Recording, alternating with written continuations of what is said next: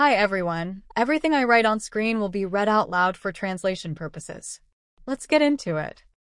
Many people on social media misunderstand nursing and weaning, especially when it comes to how long it lasts and the behavior of both the mother and the infant. There are many factors that influence how a mother macaque nurses or weans, and these must be considered before judging these animals. First, we need to understand why weaning is important. Weaning is a critical developmental learning stage in an infant macaque's life. During weaning, a mother may groom her infant to calm them and prevent latching. Grooming is an essential social skill that infants first learn from their mothers. It reduces stress, maintains peace, and strengthens bonds. For a weaning infant, grooming provides comfort and reassurance. A mother macaque will most often wean when they are hungry. She may take food from her infant, sometimes even from the infant's mouth, especially if food is limited or not to her preference. This is one of the infant's first lessons in hierarchy. Mom is higher ranking, and she eats first. While she eats, she may leave scraps for the infant to taste as they are teething. As the infant gets older, she may leave behind foods she doesn't want and allow the infant to eat those. Weaning is the perfect time to teach foraging skills. After about 6 months, give or take, milk alone is no longer enough. Solid food becomes necessary, though milk still plays an important role in the diet. Weaning, and even taking food from the infant, is not because the mother is greedy. It is about teaching survival and independence. After eating, the infant is often rewarded with cuddles, grooming, and nursing. There are many factors that influence whether a mother is more gentle or more aggressive while weaning.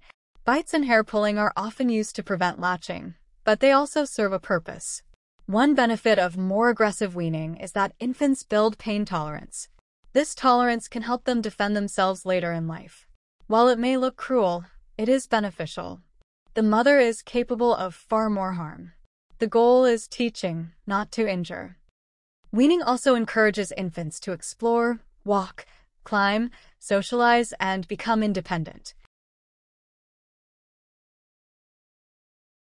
After roughly 6 months, infants begin relying more on solid foods. Mothers will unlatch more frequently, and weaning can sometimes become firmer or more aggressive. However, some infants nurse well beyond the commonly cited average of 12 months. Many people feel repulsed when they see mothers nursing juveniles, but this behavior is not uncommon or abnormal. How long an infant nurses is shaped by how the mother weans, and how she weans is influenced by many factors.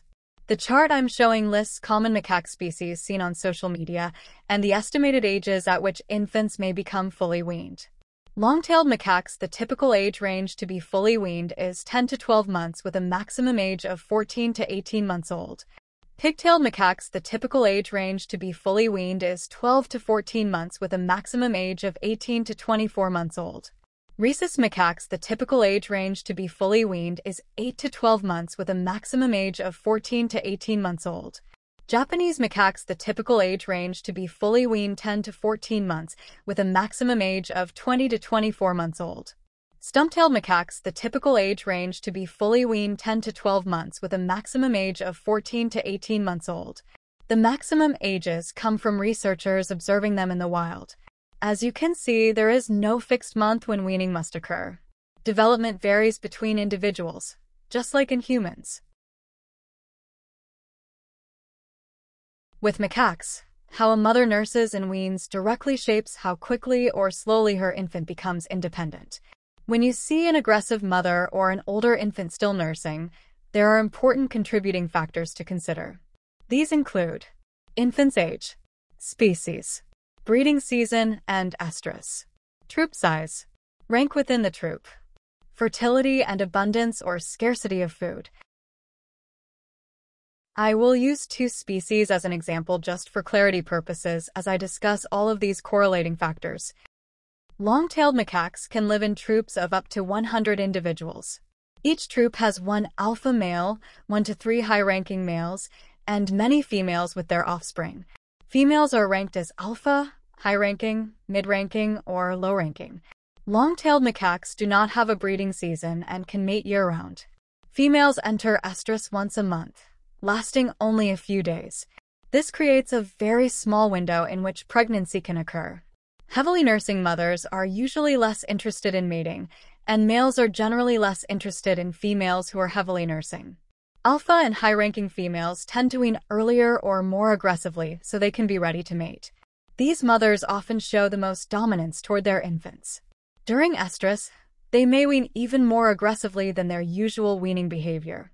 For this reason, the mother's rank is an important factor to consider when judging her behavior toward her infant. Alpha and high-ranking females also have safer infants. Their babies can remain with the mother's bonded females and family members. Rank is inherited and passed down through the mother, though in some cases females can improve their social standing through a behavior primatologists call allogrooming. Allogrooming simply means grooming and bonding with others. Because alpha and high-ranking females have infants that are protected while they are away mating, these females have more opportunities to mate and produce more offspring. While the mother is in estrus and seeking a mate, her infant also gains opportunities to become more independent by exploring and socializing with little to no risk. Low to mid-ranking females often have fewer family members and social bonds. As a result, these infants are far more vulnerable and much less protected than the offspring of an alpha or high-ranking female. Low-ranking females are typically less aggressive during weaning and show more patience for this purpose. Their infants are especially vulnerable during times of food scarcity. If there are more members than available food, an alpha or high-ranking female may kill the infants of lower-ranking females. While this is not common, it does happen and remains a serious risk. When food is abundant, mothers may nurse longer. When food is scarce, milk production can decrease, forcing earlier or more aggressive weaning. Whether food is abundant or limited, it directly impacts how a mother nurses and weans her infant. Lower-ranking females often avoid males entirely until their infant is fully weaned. If a male wants to mate, he will mate, but it may not be with the male of her choosing. Even if they are in estrus and nursing an older infant, it doesn't always mean the female will submit. Rejecting a male can put both the mother and infant at risk. There have been instances where a rejected male kills the mother's infant. For this reason, females often wait until their infant is independent before attempting to attract or associate with males. Because lower-ranking females have fewer offspring over their lifetime, they can invest heavily in each one. Instead, they may wean more slowly and keep their infants close. Their infants are taught from a young age to stay near their mother, which makes independence more frightening and often delayed. Another challenge the mother may face is that after mating, she may not conceive at all. Lower-ranking members can have fertility issues. For these low-ranking mothers, the goal is to have a successful offspring, even if it takes longer to nurse and fully wean. Hierarchy, nursing, and the weaning process are broadly similar across macaques. Japanese macaques, for example, also have one alpha male, 1 to 3 high-ranking males, and the same female ranking structure. However, there is a few key differences between long-tailed macaques and Japanese macaques that significantly affect nursing and weaning that sets them apart from each other. One difference is population. Japanese macaque troops can range from about 60 to as many as 150 members. The most significant difference, however, is that Japanese macaques have a defined breeding season. For example purposes, imagine a troop of 150 individuals where 50 females are ready to mate during breeding season. Breeding season lasts only about 3 months, giving each female roughly 3 estrus cycles to mate with only a few males. This creates intense competition. That is a lot of females for these males to keep up with during breeding season. As with long-tailed macaques, alpha and high-ranking females are mated first and tend to wean more aggressively. Lower-ranking females may not get the chance to mate at all during breeding season, or they may mate but be less fertile than other members and not conceive. With so much competition in a short period of time, Japanese macaques may skip that breeding season entirely and wait several months for the next season. This is why there is such a wide age range in which Japanese macaque infants may become fully weaned, and why weaning can be postponed further than in long-tailed macaques. Using these examples, and for these reasons, you can hopefully now understand why species, troop size, food abundance and scarcity, ranking, age of the infant, fertility, estrus, and breeding seasons are all critical factors. They tend to correlate and shape the nursing process. Therefore, these factors should be considered when observing nursing and weaning behaviors. Here are some additional factors you should consider when observing macaques during nursing and weaning that can relate to all species. Other factors include mother's health, mother's age, long-term stress and human interference, short-term stress, social tension within the troop, captivity and hand-rearing, personality least likely. If a mother is injured or ill, she may not have the patience to nurse, and her milk production may decrease, especially if the injury or illness causes her to eat less or limits her ability to rest. Physical discomfort alone can make nursing more difficult or undesirable for her. A mother's age plays a significant role in nursing and weaning. Older females may not have the energy to consistently restrict their infant. In some cases, the infant may be her last offspring, or her age may have reduced her fertility, which can affect how long and how often she nurses. On the other hand, a young, first-time mother may nurse longer with her first infant. She may also appear more aggressive at times as she learns how to balance nursing, weaning, and protecting her infant. First-time mothers often keep their infants very close and may isolate themselves more from the troop. Any kind of stressful incident can disrupt nursing, whether the stress is brief and sudden or long-term and ongoing. Stress can cause a mother to reduce nursing or stop nursing altogether. While stressed, she may display behaviors that resemble weaning, such as pushing the infant away or refusing access. Long-term stress can slow milk production or cause a mother to wean her infant earlier than normal. Stress affects not only the mother but the infant as well, which is why minimizing human interference is crucial. Stress caused by social tension within the troop is usually short-term. For example, if there is a male invader, a mother may temporarily stop nursing to remain alert or defend herself and her troop. Similarly, the presence of a nearby alpha male or heightened social instability can cause nursing to be interrupted. Captive macaques often display unpredictable or abnormal behaviors. Mothers who were improperly raised without a mother of their own may struggle with nursing and weaning once they reach adulthood.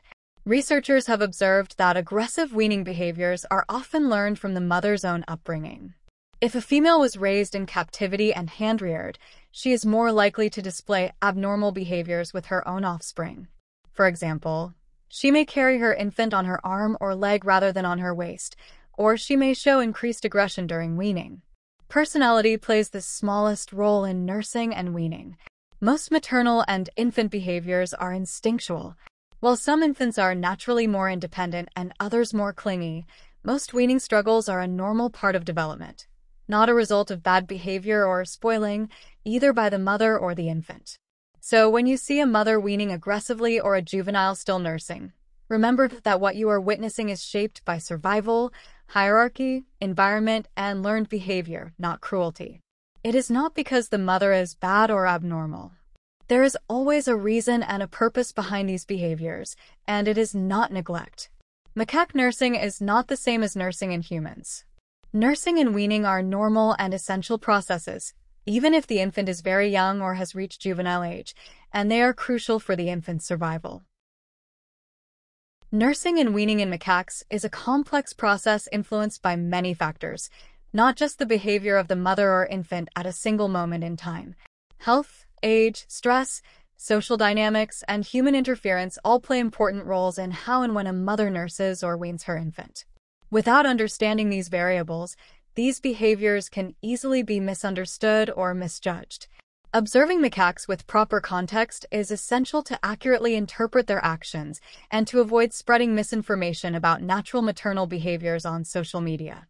I hope this video helped give you a different perspective on nursing and weaning macaques. Thank you for watching.